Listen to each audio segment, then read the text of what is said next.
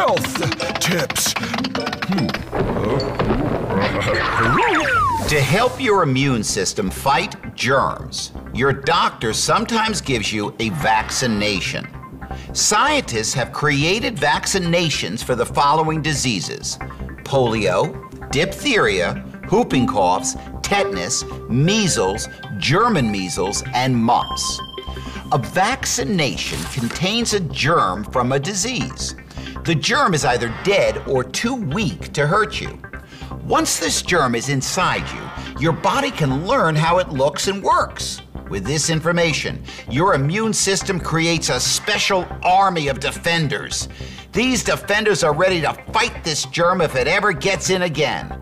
They've learned its tricks, and they can spot an invasion quickly.